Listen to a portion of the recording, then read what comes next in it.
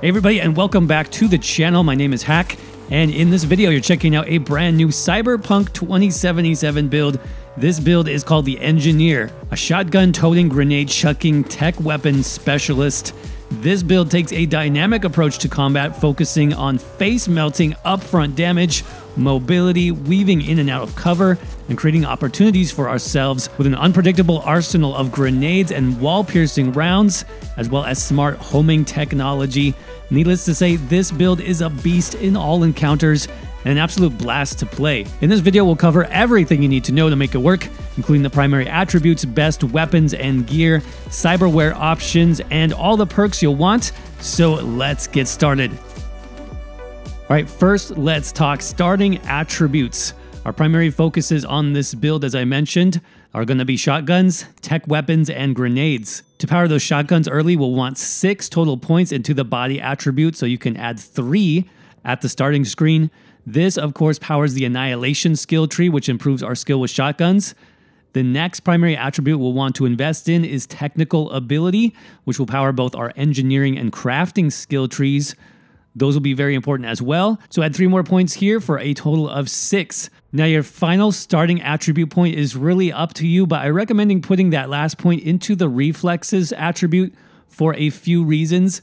Number 1, pistols and rifles are fairly common early on in the game, more so than shotguns, I feel like, so this will help make the build a bit more flexible early on. And number 2, there is a unique perk in the blade skill tree, which will help empower this build even more. You can unlock that perk at reflexes level 4. So we'll talk about that when we get to the perks section later on. Now, as far as the final stats go for this build, you'll earn 49 additional attribute points throughout your journey in Cyberpunk 2077 as you get to level 50. Now, we'll definitely want to use those attribute points to max out some of our stats, but you won't be able to max out all 5 of them. So what I recommend is this. 20 points total for the body attribute. That's an additional 14 points you'll need to add throughout the game. 20 points total into the technical ability stat. That's another 14 points you'll need to add throughout the game. 20 points total into the cool stat. That's an additional 16 points you'll need there. Reflexes, we can leave this at 4, and intelligence will bump up to 8. That's an additional 5 points over the duration of the game. Now, obviously, this is flexible. This is just my recommendations. Remember, at 20 attribute points, you'll be able to grab the final perk in the skill tree, what's called a trait, and those are pretty powerful. So we'll want the final traits for body, technical, and cool, in my opinion. If you don't want those final traits, you don't have to push it up all the way to 20. You can distribute those points into other places. For life path on this build, I decided to play my engineer as a junkerer or a tinkerer of sorts. Basically somebody who's able to put together any kind of tech with his bare hands and whatever spare parts he's able to find lying around. For me, Nomad made the most sense for this type of character that I wanted to build, and some of the life path specific dialogue choices for Nomad actually do fit in with this theme, so I'm glad I picked it. If that's the theme that you're going for as well, then I definitely recommend that one. Let's talk weapons and gear now. First of all, this build is focused on shotguns, which we said, 2 types specifically that you'll want on hand at all times, and you'll switch between these depending on the situation. Number 1 is going to be the Satara double barrel tech shotgun. This thing packs a punch, and obviously because of the tech focus, can even punch through walls and other types of cover. This is fantastic for first starting out a fight to disable those enemies nearest to you. Next up is the Palika, the smart double barrel shotgun. This is actually quite different from our tech shotgun in that the rounds do not penetrate walls in this case, but instead can home in on targets if you aim close enough to them. So with Palika, we don't need perfect aim. We can actually shoot around corners just a bit to land those quick bursts of damage without making ourselves vulnerable to counterattack. Finally, it's not a shotgun, but I do want to recommend one of my very favorite tech weapons early on in the game as a backup weapon for this build, that being the Lizzie Tech Pistol. This is an iconic weapon you can get from Judy's basement after you've progressed far enough through the main story. This has an insane rate of fire, can apply the burn status effect, and can also penetrate cover just like the Satara Tech shotgun. So this is a great option while you're looking for your shotguns at the beginning of the game, or also as a finisher or longer range option on the build. And it's definitely fun to use. Next, let's talk about grenades. Cyberpunk 2077 has loads of options for grenades, which makes this build very fun to play as well, from anti-personnel laser bombs to incendiary to EMP. which is great for dealing with those mechanical targets. You got basic frag grenades, poison grenades, recon grenades, flashbangs. There's just so much to choose from for this build. Remember too that there's also multiple grenade applications such as sticky and homing subtypes for each of the grenades I already mentioned. Those sticky bombs especially, those are pretty nasty against crowds of enemies in tight spaces, so I do recommend getting those. Those are a little bit more rare. Typically though, I'll just go with a basic frag grenade because it's gonna get the job done, and they're also very cheap and easy to craft. And speaking of crafting, you can get a lot out of crafting on this build. So we will want to invest some in that crafting skill tree because we want to make, for example, all our own grenades and ammo when possible. This means with enough components, you'll never run out of the supplies you need. For example, basic frag grenades can easily be crafted with just a few of the common components. Same thing goes for our shotgun ammo as well.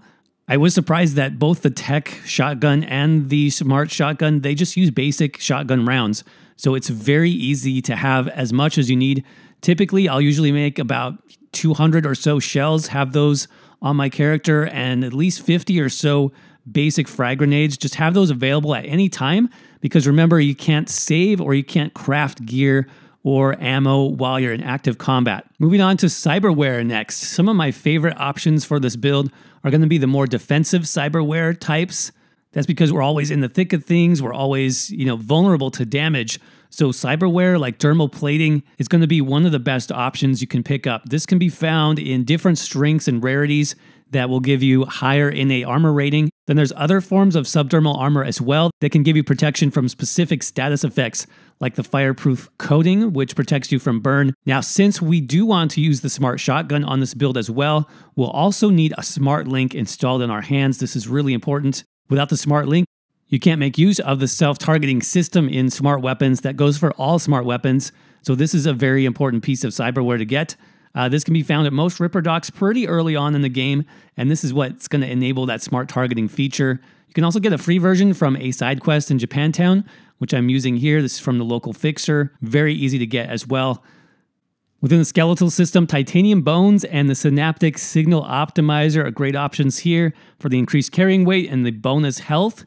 And finally, within the circulatory system, the Koreznikov or any other time-altering cyberware piece is going to be a good option for this build as well for that extra control and flexibility in combat. On to skills and perks. We have quite a bit to cover in this section. Lots of powerful skill trees that we want to use, including Annihilation, Athletics, Engineering, Crafting, and the Cold Blood skill tree. I'm going to go through what I think are the most important perks to pick up and their levels so you can plan ahead a bit here. Now, I do have a written guide for this build as well over on my website, cyberpunkcentral.com/builds. I'll have all of the perks there as well listed for reference, so I recommend you go check that out when you have a chance. It's just a bit easier to see everything there in list format. So starting off in the Annihilation skill tree, this is going to be our shotgun-focused skills. Hail of bullets causes your shotguns to do more damage. This does scale up to 10% based on the rank. Then we have Pump It Louder, which is available starting at level 5. This reduces the recoil of your shotguns 2 ranks here, so up to 20% recoil reduction is pretty nice on this setup. The In Your Face perk is absolutely essential. You might actually want to pick this up first. This reduces the reload time of your shotguns by up to 40%, 2 ranks here to unlock. The reason why I say this is so important is because your shotguns only have 2 shots, so you will find yourself reloading quite frequently on this build. Anything you can do to reduce that reload time is going to be a big help. Starting at level 7, you'll have access to Dead Center. This increases your damage to the torso area on enemies by up to 20%. Lots of extra damage there. Blood Rush increases our movement speed while carrying a shotgun. Bulldozer increases crit chance with shotguns. This becomes available at level 9. You have the Mongoose perk also at level 9. This increases your evasion while reloading, which is actually pretty cool. And then starting at level 11, you'll have access to Momentum Shift. This increases your movement speed by up to 20%. And then the Massacre perk, this has 3 ranks. This increases your crit damage with shotguns by up to 45%. Next in the Athletics skill tree, this also depends on your body attribute, so you can level it up pretty equally with the Annihilation skill line. Pack Mule is available right away. This increases your carrying capacity by 60. I definitely recommend that one. Then the Regeneration passive. This increases your health recovery. Invincible does increase your max health by up to 30% with 3 ranks there. And then the similar passive here, True Grit, that increases your stamina by up to 30%. The Divided Attention perk is available starting at level 11. This is actually pretty important because it allows you to reload your weapons while sprinting, sliding, and vaulting. This adds a lot of flexibility to your movement. Like a Butterfly is also available at level 11. Dodging does not drain your stamina. And then the Multitasker perk, very similar to Divided Attention, but this allows you to shoot while sprinting, sliding, and vaulting. So those 2 perks especially are going to open up a lot of options for this build while moving. Marathoner means that sprinting does not drain your stamina. Pretty helpful on this particular build. And then Dog of War, this increases your health regeneration in combat by up to 30% with 2 ranks there. On to the engineering skill tree, which is obviously one of the central focuses on this build. Starting right away, you'll have access to blast shielding. This does reduce your damage taken from explosives by up to 30%. The Can't Touch This perk, available starting at level 5, grants you immunity to all effects from your own grenades. So in case you accidentally get too close from like a poison grenade, this is going to help you quite a bit there. Shrapnel perk, starting at level 7, does increase the damage dealt by your grenades by 20 additional damage. Grenadier causes the explosion radius of grenades to become visible for your character. And the Blade Runner perk, available at level 9, this increases your damage done to mechanical targets by up to 40%. That's a huge boost against things like robots and drones, which you'll start to face more often later in the game. Lock and Load increases your weapon reload speed on those smart weapons by up to 10%. So that's going to affect our smart shotgun. The Up to 11 perk allows your charge on tech weapons to increase up to 100% capacity. Bigger Booms, available at level 11, causes your grenades to deal more damage up to 25% if you max this out to rank 5. So more grenade damage there is a good thing. Starting at level 12, you'll be able to unlock the Tesla perk. This increases the charge multiplier for tech weapons up to 55%. The Lightning Bolt perk increases your crit chance with tech weapons by an additional 10%, and the Uber Charge perk causes your fully charged tech weapons to deal 50% more damage. So we're just stacking tons of extra damage on those tech weapons. Finally, a bit of a quality of life perk here, the Gun Whisperer perk, also available at level 14. This causes your fully charged tech weapons to not shoot automatically, so essentially you can hang on to that charge instead of it firing for whenever you want to use it. As far as the crafting skill line, you don't actually have to use this. You can get by without doing any crafting, but I would recommend investing a little bit here. Like I said earlier, being able to craft your own weapons and ammo, including grenades, is very helpful for this build. Now, if you don't want to do that, the most basic perk I would recommend is called Sapper. This is available starting at level 9. This causes your grenades to deal 20% more damage after 2 perk points are invested. So a little bit of a hidden grenade perk there under the crafting skill tree. And last but not least, let's talk about the Cold Blood skill tree. I picked this for this build because of how much, in-your-face, brutal kind of combat we actually see on this setup. The Cold Blood skill tree is really going to improve that type of combat style a lot on this build. So right away, make sure you pick up the Cold Blood passive. This is actually what levels up the skill tree to begin with, so you'll start to get those extra, skill progression rewards and level up your skill tree once you've unlocked this perk. After defeating an enemy, you get that Cold Blood status for 10 seconds. It does increase your movement speed as well, which is pretty helpful on this build, honestly. Then starting at level 5, you can pick up the Will to Survive perk. This increases all of your resistances per stack of Cold Blood. And then the Icy Veins perk reduces your weapon recoil. Again, per stack of Cold Blood you have active.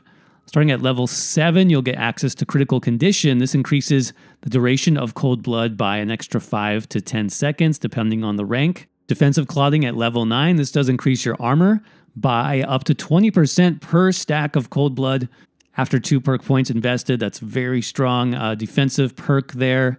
Rapid Blood Flow, also available starting at level 9. This increases your health regeneration inside of combat by up to 100% per stack of Cold Blood. That's going to add up quickly. And then Coldest Blood, available starting at level 11. This increases your max stacks of Cold Blood by 1. Finally, Frozen Precision can increase your headshot damage by 50%. That applies to all weapons. So very good for a shotgun build as well. With perks, don't forget that you can pick up any of these as long as your corresponding attribute is high enough level. Let's say that my body stat, I've been able to get that up to level 10. That means I can pick up any perk listed at level 10 or below in the Annihilation skill tree, in the Athletics skill tree, or even the Street Brawler skill tree. My skill level doesn't have to be up to 10, only the level of my attribute. The only reason technically you need to get up to, let's say, skill level 20 is to unlock that final trait.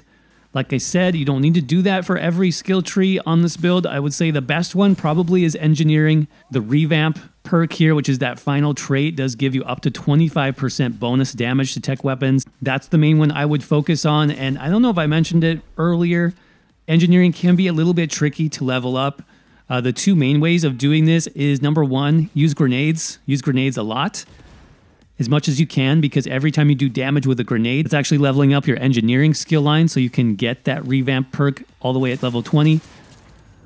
Then the other way is using those charged shots from tech weapons, so the penetrating shots that pierce through a wall or through cover. Anytime you deal damage with one of those, that's going to level up that Engineering skill tree as well, so you can eventually get to Engineering level 20. Finally, I just want to talk about some of the pros and cons on this build and then give you some combat tips. So let's talk about what works well as the potential challenges you're going to face on this build. Under pros, this build does do a lot of damage, like a lot of damage. We also have some great mobility, as well as some good tech to help us deal with targets that are hiding behind cover. This build is also really good at short and medium range combat with that extra burst damage from shotguns and your ability to combine weapons with explosives, like the frag grenade or other unique types of grenades, such as poison or burn or blinding effects. This is going to open up a lot of interesting combinations for combat and interesting play styles, which is going to be a lot of fun to play. In terms of the disadvantages, keep in mind that we don't have the best range in terms of a build, so dealing with enemies like snipers on top of roofs might be a little bit tricky, or in more open locations where you can't find cover. I'd say you will be taking some hits early on in this build as you work to kind of get close to enemies, so something with a little bit more range like the Lizzie Tech Pistol, which I mentioned, you can get that very early in the game, and that can actually give you some more flexibility, which is going to help. And then finally, just a few additional combat tips before you head out. Number one, use mobility and use cover to your advantage on this build as much as possible. So sprinting and sliding from one cover section to another can be very helpful in closing the distance on targets, getting you in range where you can use those grenades and your shotguns, obviously. Number two, use those penetrating shots whenever possible. Remember that if the only thing between you and the target is a box or a wall or some type of cover, you can still hit them through that object even though they can't hit you. So stay in cover and still do damage. Number three, use grenades to set up combos on your enemies as much as possible. Not only is it a lot of fun, it's very, very effective. Sometimes the AI in this game is a little bit smart where it tries to move away when you throw out a grenade, but you can actually stop this by briefly staggering them with a quick round of shotgun shells. So what you can do is toss out your grenade, do a quick shot from your shotgun to stagger them, and then watch them blow to pieces as the grenade detonates right next to them. And then finally, use angles and walls to toss those grenades around corners and behind enemy cover. With the right Engineering perks, you should also be able to see your grenade's path before you throw it, allowing you to select the right angle before you let go. And with all that said, that's going to wrap up this build video for Cyberpunk 2077. If you guys enjoyed the video today or you found it helpful, make sure you crush that like button for me. If you have any questions or suggestions, make sure you let me know in the comments section below. And for more Cyberpunk 2077 builds and guides, make sure you hit that subscribe button with your notifications turned on so you don't miss anything. I have several more builds planned, which you should be seeing here soon. Of course, if you'd like to see this build in written format where I have all the skills, perks, weapons listed out for you, head on over to cyberpunkcentral.com/builds. As soon as this video goes live, the written guide will be there as well to help you out. As always, thanks so much for watching. I hope you're doing well. Stay safe out there, and I will see you around in the next video.